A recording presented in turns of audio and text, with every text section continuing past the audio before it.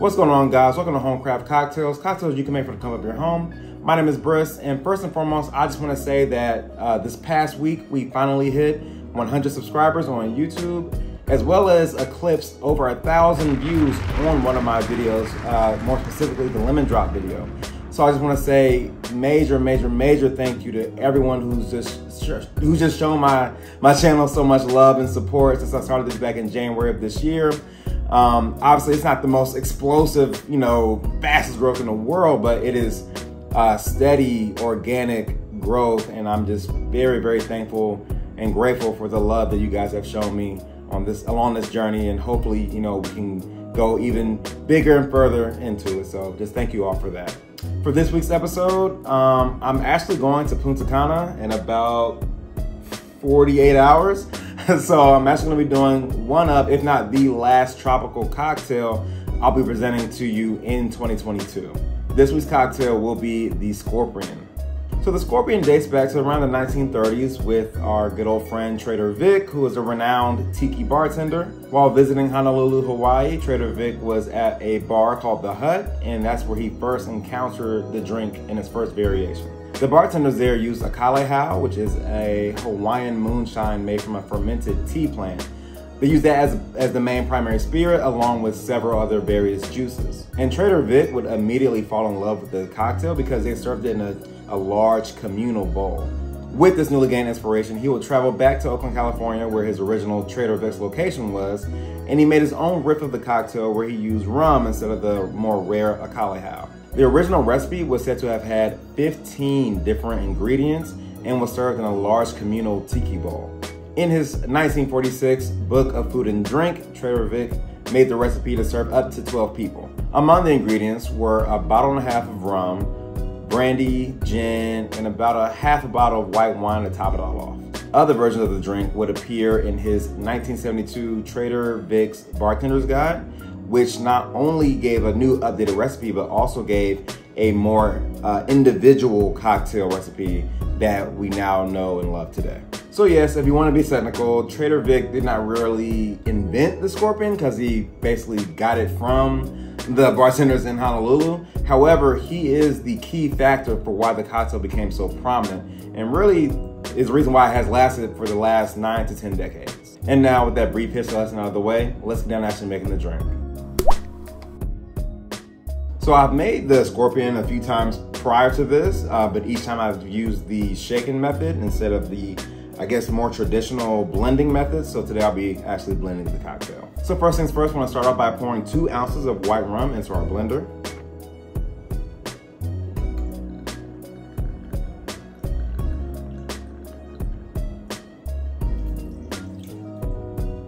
Next, we'll pour an ounce of brandy.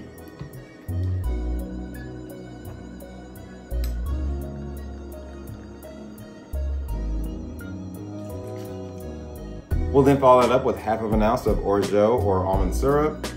You might not be able to find this in your local grocery store or liquor store, as it is a more uncommon ingredient, but you can get a bottle of this off of Amazon for literally like $11.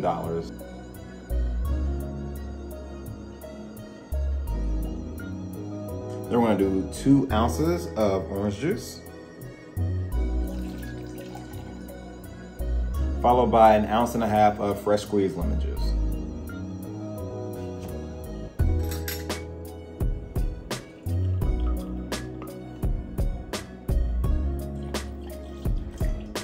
And then you want to put about 2 to 3 scoops of ice into your blender and blend for about 10 to 15 seconds.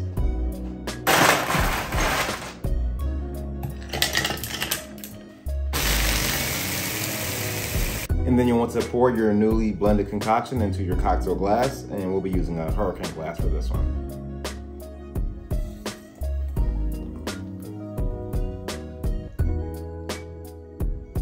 Finally, we're going to garnish with an orange slice, although I don't have any oranges, so I'll be using a lemon slice instead, an umbrella, and maraschino cherry.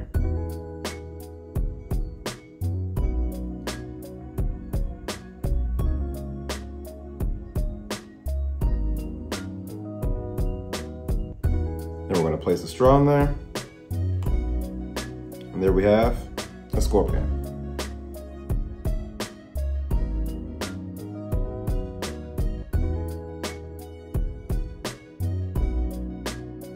now that we have our drink, let's give it a taste.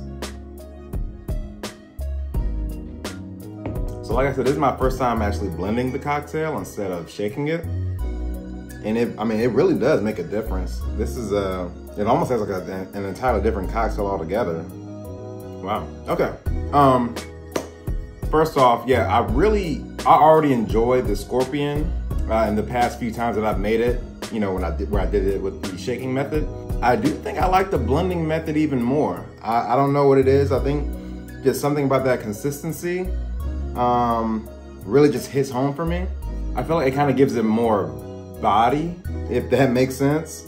And then the taste also is different as well. I mean, obviously with the different ways you can incorporate ice into your cocktail, it does make a huge difference, you know, whether you shake it, stir it, blend it, and then, you know, even with those individually, you can also break those down even further into like cracked ice, cubed ice, large cubed ice. You know, it's so many different ways, so it does make a difference. And I think this is a prime example of that, because like I said, this tastes entirely different to me than, I won't say entirely different. Obviously it's similar to a shaken scorpion, but it's a large enough difference for it to be noticeable to me.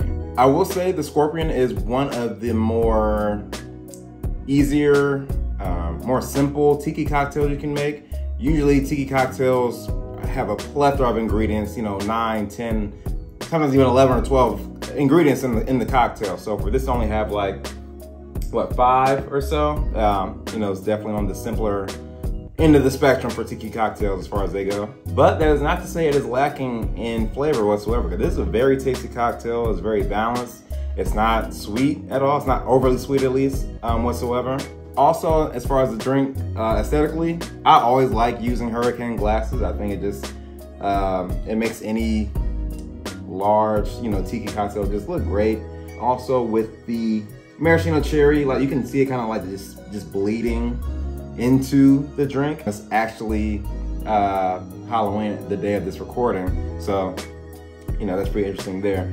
But yes, I certainly recommend this drink to a large audience. It is not, you know, daunting at all. It's not one that will steer away newer drinkers, but you can drink this.